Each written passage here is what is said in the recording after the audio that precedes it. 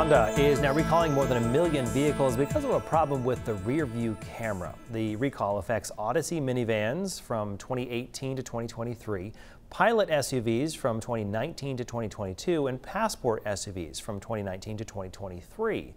The National Highway Traffic Safety Administration says the issue with the rear-facing camera is that the image may not display on the dashboard screen and it poses a crash risk.